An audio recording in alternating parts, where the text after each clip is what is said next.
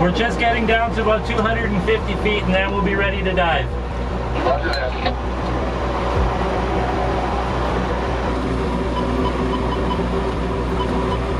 R300 ready to dive. 15 copies. R300 copy, switching to OTS gears.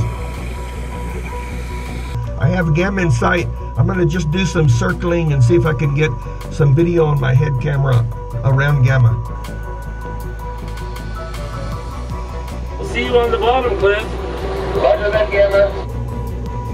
Okay, R300 and gamma have turned on lights. About 120 feet deep. Visibility very poor, maybe 10 feet, 20 feet. All right, about 154 feet. I'm on the starboard side of gamma, probably within 10 feet of his vessel. Visibility very poor.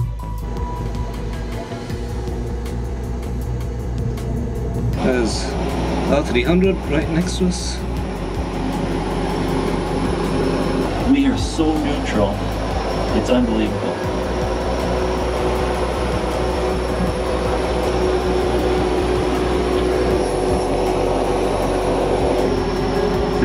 Feet from the bottom.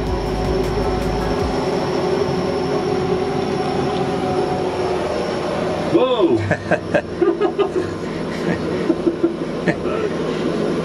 I shouldn't have done that. Did you flash him first? Yes. Okay. 7 feet from the bottom. Alright, let's see if it comes into view. There it is. So you're almost touching, yeah. So we're on a slope going up. Going up, so we're heading towards shore. So we're heading towards shore. Okay. Oh yeah, he's dragging in the mud too. This is like being in outer space.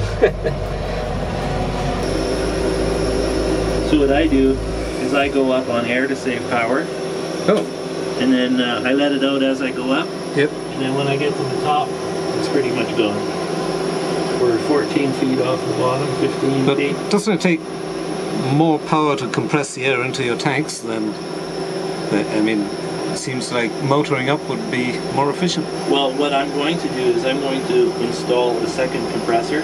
Okay. So when I get to the surface, I switch to a low pressure, high volume compressor and blow the tanks. Right. Then you only use 20 pounds per dive. Right. Right?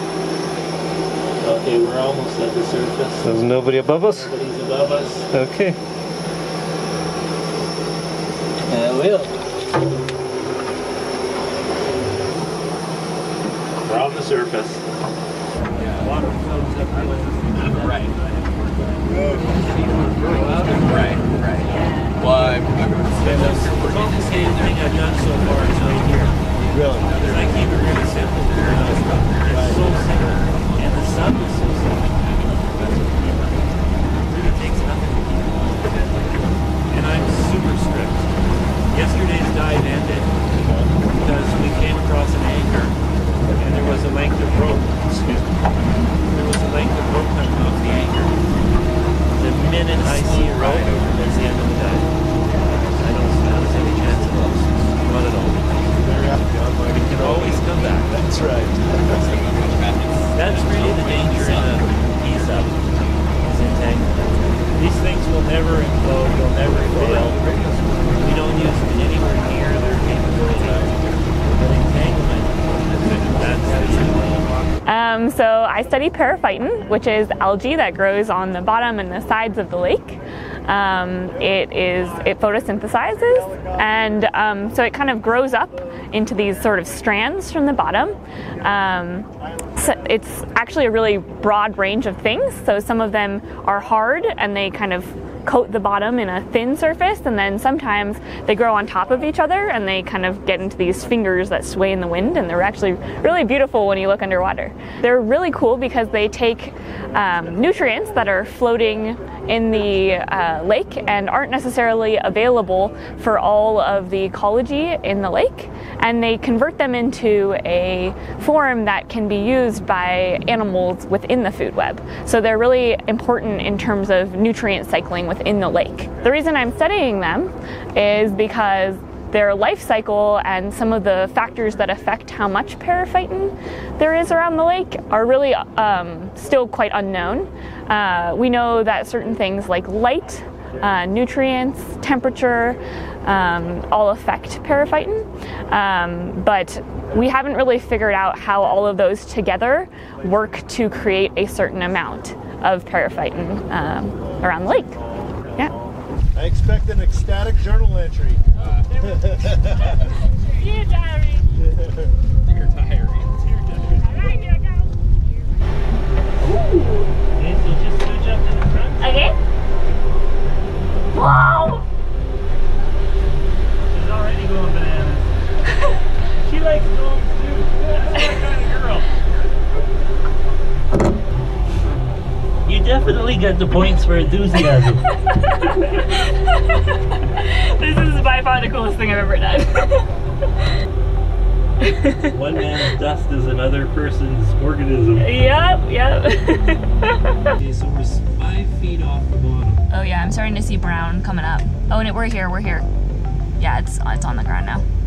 Boop. Oh my god. No, that's dust. Or like maybe, I don't know, maybe it was some, it looked like mysis, but they were white. So I guess it's not, because I don't think mysis are white. Oh wow, so cool. Hello guys. So you see, if we were to travel around, we could run right into a line or a rope. Yeah, Or I could see that. a tree. Oh, there's little things swimming there. Yeah, that's what I'm saying. Oh, look at them all. I know, the little tadpoles. Okay, they're not tadpoles, but before. I don't really. Yeah, it's like coating the bottom. Oh wow, there's like a bigger. Oh my gosh. What? Wait, can you go backwards? It'll dust right off. Okay. I go on these trips and I forget to eat. It's too exciting. It is. Yeah, I get it. So I'll take this opportunity on the ascent to eat my muffin. Nice. Oh wow, the surface is so pretty.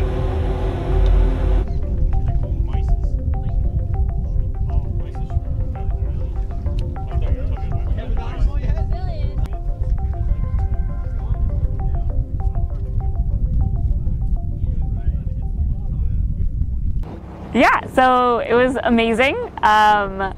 We went and I think we went down to 210 or 220 feet. We didn't see periphyton because the visibility was really low. It was really turbid. But what we did see was a ton of mysis shrimp, so little shrimp like this size, that were scurrying along the bottom. And there were hundreds and hundreds of those all across the bottom. And then in addition to that, we saw crayfish, which were probably, about an inch.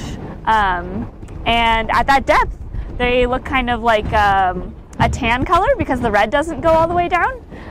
But those are like little tiny lobsters. So we saw probably about like 7 or 10 of those, which was really, really neat. Those actually eat periphyton, so that's cool. That is part of the food web here. And then aside from that, just kind of watching as we went down, watching the light disappear was amazing. And then watching the sand kind of mix in with the clear water and watching the fluid dynamics as that mixing occurred was really, really cool. It's kind of like a swirling pattern. And hopefully you'll be able to see some of that footage too. It was really different than scuba diving or swimming or anything that I've done before underwater, just because you're in sort of a bubble and you kind of have this separation between you and the actual water, but you can see everything. Yeah. The hypothesis is at the top of these mounds, it's more preferable for periphyton or bottom-dwelling algae and plant matter to live, which would then support the lake trout and fish down there. So I don't know much about the submarine. What is it rated to? Originally it was rated to 1,000 feet, which every modification that's been done to it has maintained that 1,000-foot rating, but it has not been pressure tested to to use it to that depth. Yep. For me, the real joy is building it. Yeah. It's actually, to me, it's more fun building it than using it. But because I have it, I really should use it. Yeah, of course, right? of course, yep. Why would you have a flood valve in the first place? Well, the only way to escape a submarine at depth to fill it up is- with water and that's swim out. right. Yeah. Okay. So this submarine actually has an escape pod Okay. Really? in the back.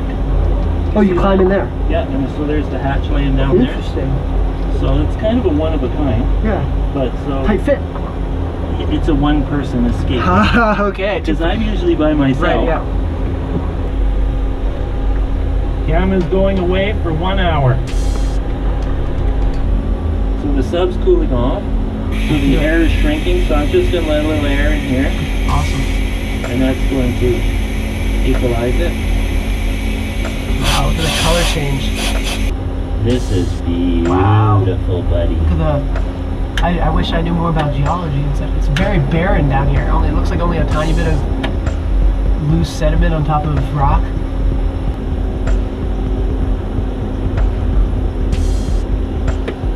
How cool is this? Do you want to head left or straight, or you just tell me what you like? We can just ride the ridge. Sure. What do you think? Look at that. That's like, pretty gorgeous. that is something else.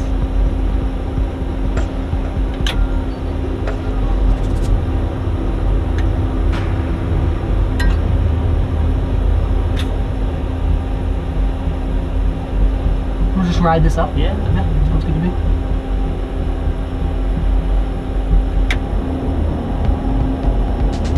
Is that a rope laying? Yeah, it's an old rope. Looks like it's been there a while. It's under these rocks.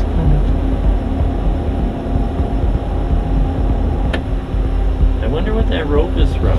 Well, we put rope in here all the time, so all you need is.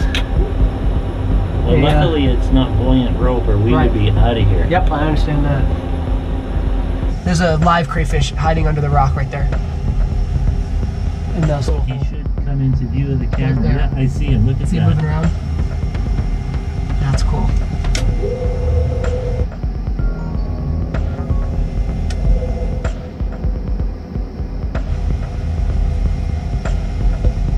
There's another crayfish under there. Another one. Oh, there's a bunch of them.